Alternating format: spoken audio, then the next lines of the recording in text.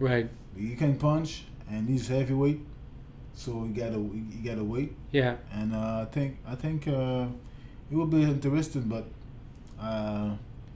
for that, Pascal, he can box, he can move. Yeah. You know? When do you think we're gonna see a champ boxer go into MMA?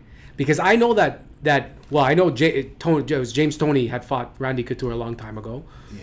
But that was, James he was over the thing. And I know at one point Andre Berto was talking, because he's got family that actually does MMA. I think he even has he got his father. His father is referee. Okay.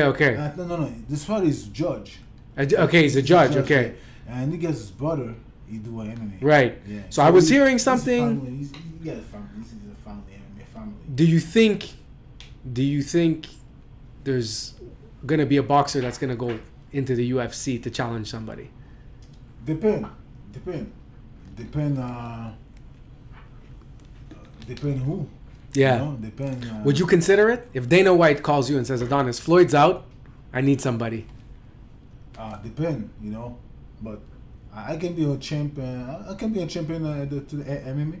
Yeah. Oh yeah, definitely. Well, didn't you do kickboxing before too? At one point. Kickboxing back in the day. Oh. That's how he started boxing. That's how you started, huh? Yeah.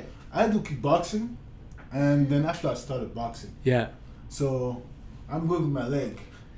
So you got it too. Yeah, I do kickboxing. What do you think? Who do you think? You think if you would say, okay, you see the UFC 250, Adonis Stevenson headlining, who would you want? Would you want a champion? Would you want, I want a champion because I'm a champ. So I mean, your two divisions would be either probably welterweight or middleweight, which is 185, which is Robert Whittaker. I think 185 or. Yeah, middleweight 176. No, 170 is it goes 170, 185. There's not many. I can fight to 170. Yeah. To 185.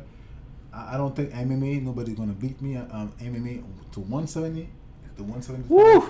Nobody gonna beat me. So you got Woodley, you got Kobe Covington, who just won. Nobody can beat me. Oh boy! And then you got Whittaker. I like that. That's definitely. Listen, Dana. To 170, 185, nobody can beat. Oh man, Dana, there's a reigning champ right now saying that he could be champ. I fight a champ too. That's it. Well, you should fight a champ. That's it. That's it. You Oh boy, here we go.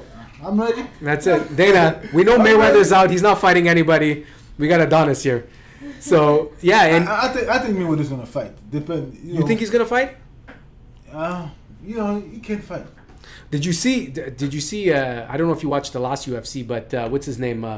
CM Punk fought. He was the guy from WWE. Yeah, the whistler. Yeah, he got his ass killed by a nobody. I don't know if you saw that. It was. Yeah, but I saw the preview. Yeah, it was. But it's not the same. I'm not comparing you to him, but he's not the same. Well, he's not an athlete. In wrestling, you don't fight.